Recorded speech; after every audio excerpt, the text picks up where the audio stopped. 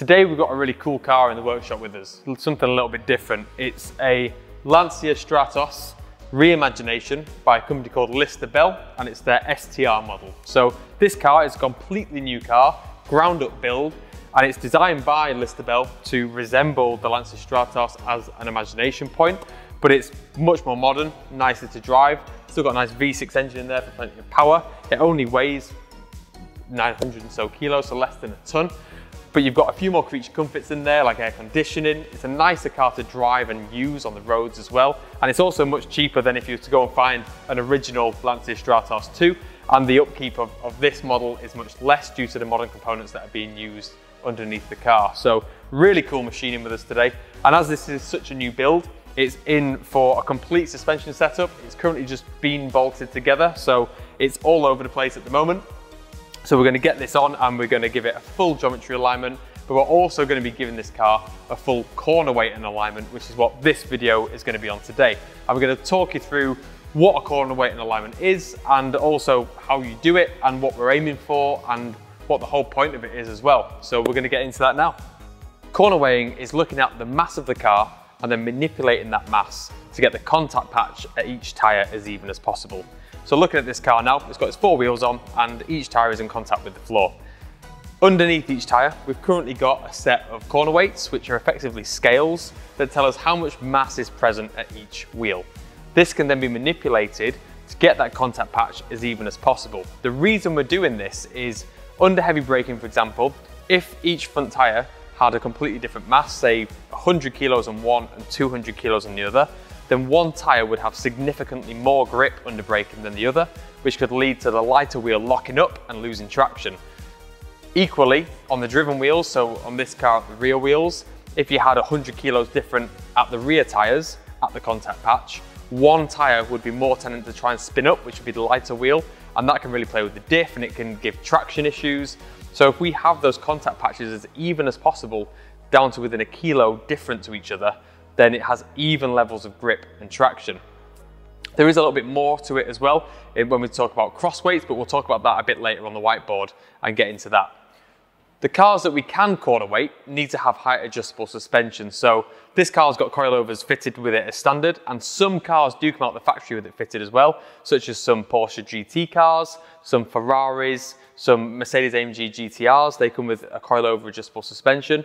But on the whole, most cars don't have height adjustable suspension. So it is usually an aftermarket coilover that needs to be fitted that has a height adjustable spring perch usually, and that means we can tune the ride height and therefore corner weight the car.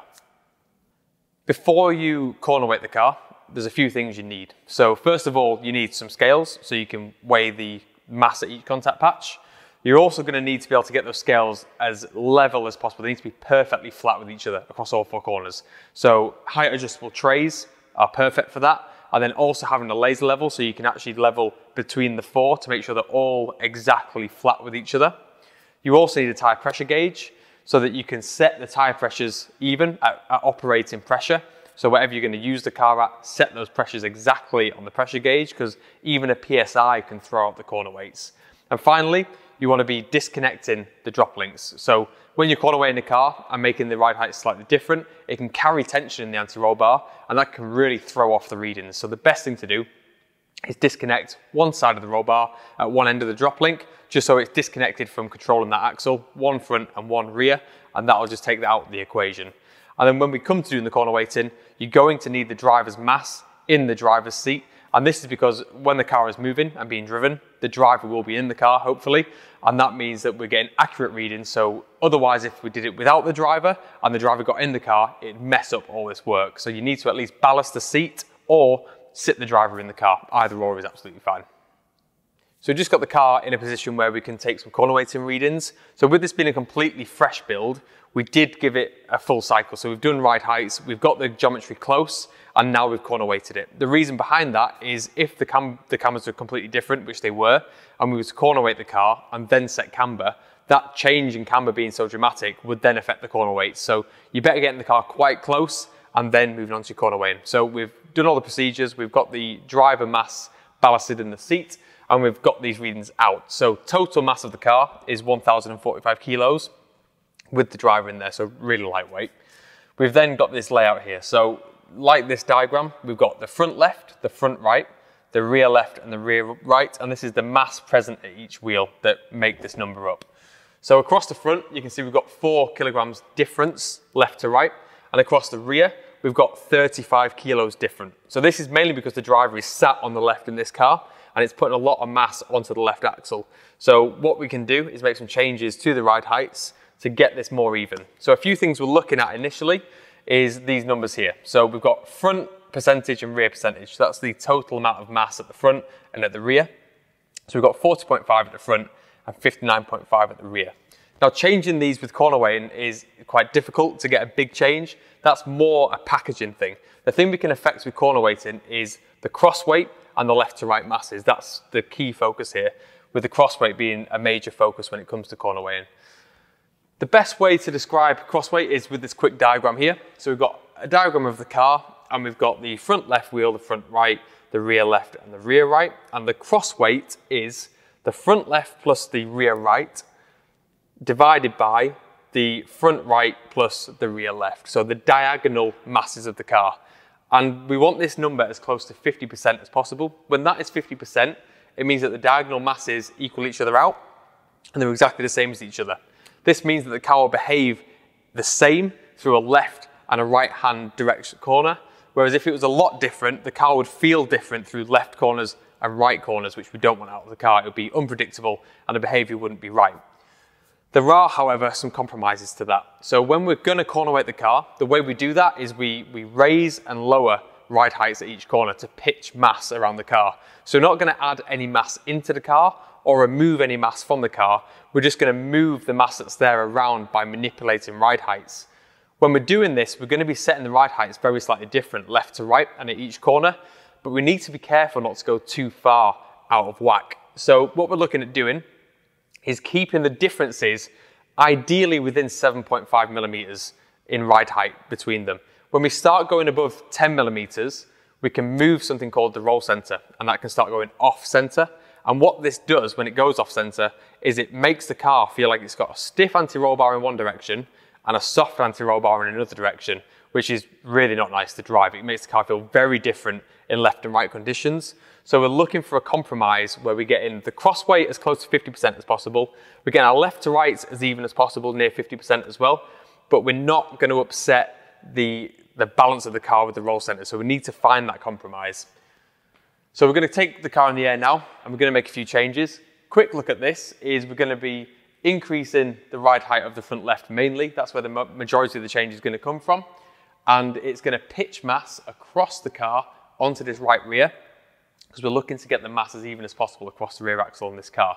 So we're okay to lose a bit from the front with it only being 4 kilos different to reduce this massive 35 kilos on the rear axle. Especially with the car being rear wheel drive, it's a real focus to get those rear tires as even as possible in terms of mass. So we're going to get the car in the air now, make a few changes to the ride heights and see what difference we can make, and then we'll fill this table in here with the result and we'll have a quick chat through it. We've got the front left wheel off the car now just to make a few ride height changes to fix the issues we saw in the corner weighing.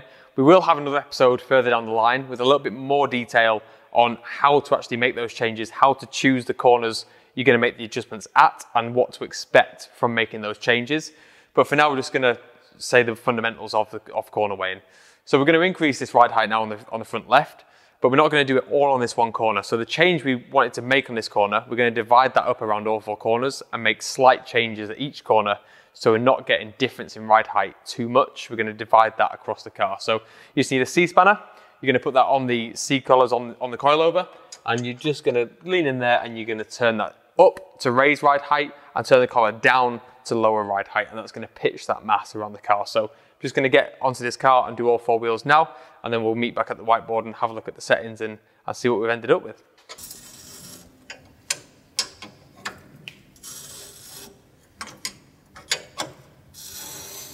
We've just finished the corner weighing and we've got our after figures now. So the way we've achieved this difference in the 2 numbers across this board is purely by changing the ride heights at each corner of the car. So we've increased ride height to pitch mass across and increase mass at the opposite diagonal corner, or we've decreased mass to pitch mass back away from an opposite diagonal corner. And that's the most effective way to move the weight around the car. So as you can see, our before and after masses are still exactly the same. So 1,045 kilos. That's not changed. But what you can see is the amount of mass at each corner is quite a lot different than before, even though the mass is still the same. And this was done by pitching that mass around the car. So the important figure we're looking for again is that cross weight. So before we had 51.5%, which is quite a long way away from 50. Now we're 50.2%. So we could have got that exactly 50, but we would have had to start going outside that window of difference we were talking about. So we were going over 7.5 million difference in ride heights, which we're not happy to do. So that's a very good compromise to stop at and achieve these numbers.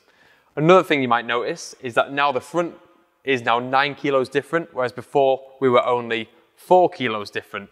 This is a conscious choice, again a compromise, because we're more interested in getting that rear difference down from the 34 kilos down to what we now have as 4 kilos. So that means that on throttle, this car's got much more even traction at the rear tyres, much more even amounts of grip, and that's what we're really interested in.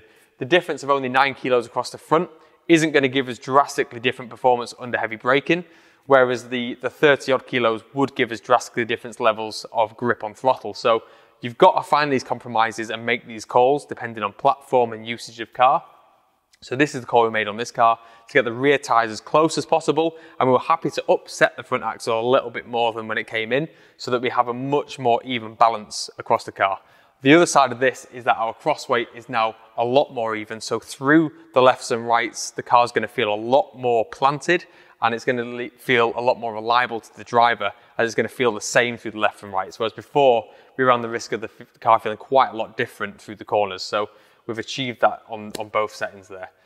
Once you're happy with your corner weighting and all your ride heights are set and all your C collars are locked back off, what you can do with an adjustable drop link like this car has is leave the ones disconnected that you disconnected at the start, put the wheels back on, put the car back onto the patch so all the weight is on the wheels, then go underneath the car, and you want to reach in and reconnect the anti-roll bar with the adjustable drop link set to the length where there's no tension whatsoever in order to get that drop link back in. That means that at the corner weighted ride height, the roll bars are carrying zero tension, which means that they're not going to affect the balance of the car in left and right hand conditions, and it's going to handle as evenly as possible and get the most out of the corner weighing that you've just done on the car. That's the corner weighing complete on this car now. So the things we would have seen before are it would have been quite loose through a left hand corner and quite tight through a right hand corner, and that would have been very noticeable as a driver when attacking corners on the track, and you don't want that anticipation going into a corner that in one direction it's going to behave one way and in another direction it's going to behave like a completely different car. So that's where corner weighing really comes into its own, to get the behavior of the car symmetrical effectively through left and right hand corners. The braking traction before won't have been too bad on this car at all. It was only 4 kilos different across the front axle, which is really nice. So the braking traction will have been good before and after, so not a massively noticeable change there on this car. At the rear, however, on full throttle, there will be a noticeable difference in terms of levels of traction, and we're making the diff do a lot less work in a straight line with this setup, giving each tyre even levels of grip on traction on full throttle. So now with the car on full throttle, it's going to hook up and it's going to push forward nice and straight like a train, whereas before it would have just tried squirming a little bit as the tyres were scrabbling around to share the grip. So we've got rid of that little difficulty as well. So overall now the car's going to feel a lot more stable and planted on full throttle, and it's going to feel nice and symmetrical through the corners. So now that corner weighing is complete, we're going to give this car an alignment to finish that off, to set the camber and the toe settings. If you want any more information on corner weighing and a bit more detail, there's plenty of information on the articles on our website at suspensionsecrets.co.uk. We're also going to be doing a few more technical videos down the line, so subscribe to the channel if you want any more videos in the future.